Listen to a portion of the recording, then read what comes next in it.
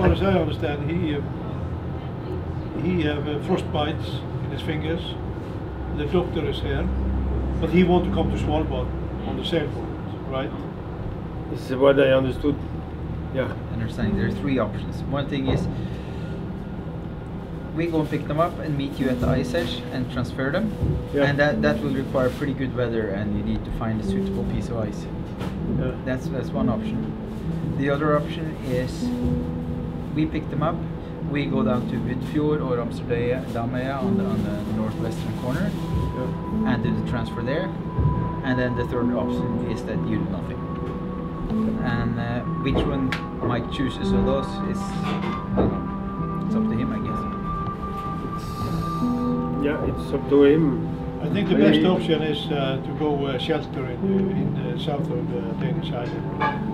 And then I would suggest that you just go up there and drop the anchor and wait there. Don't go up the ice edge. I think I will keep the people and go to the northwest corner, wait at the anchor. So I think they was talking about leaving tonight already.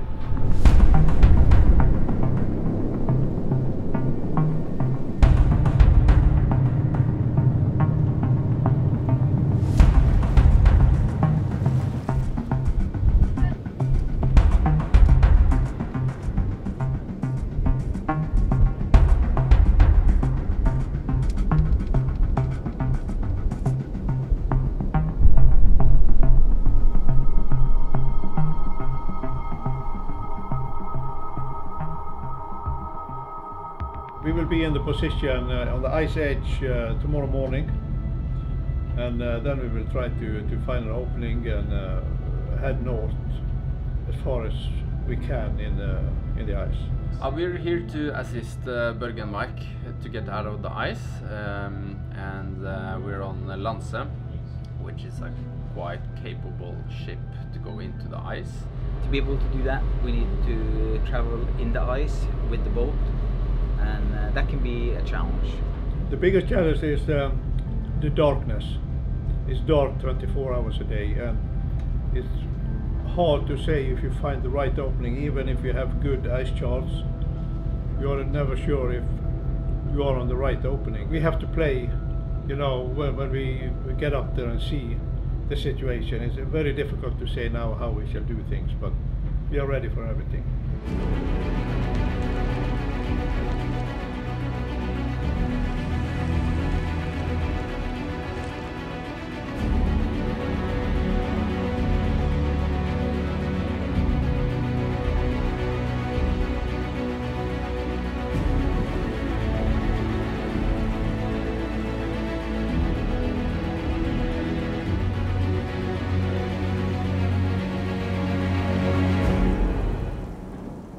So one of the big challenges here is to anticipate what will happen. So you look at a snapshot of the ice from the satellite image, and you look at the weather forecast with predictions for tomorrow and the day after, and then try to anticipate what the ice will do. Because currently there are no ice forecasts available that you can use for this.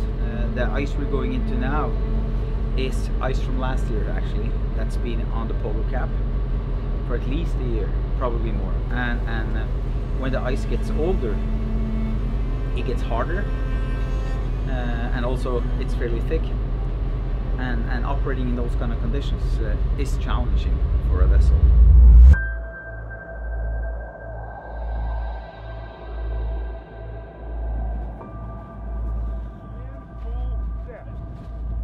We've been stuck here for several hours from the very, very early morning, and the captain and the staff have been trying everything, trying to get loose in different ways. So now it's more in James Bond style.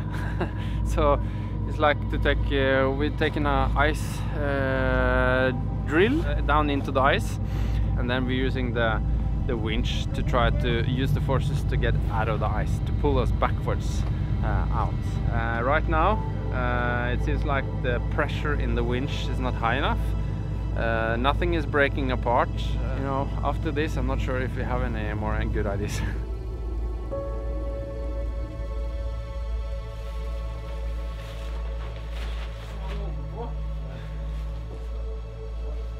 Now we're on 82 degrees, 20 minutes north.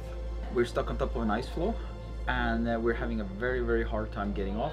The big problem is that Børge and Mike is running out of food very shortly, probably today or at the latest tomorrow. We're still about 30 kilometers from them, which means that we have to deploy Alex and Bengt to go up with them to meet them on the ice with food.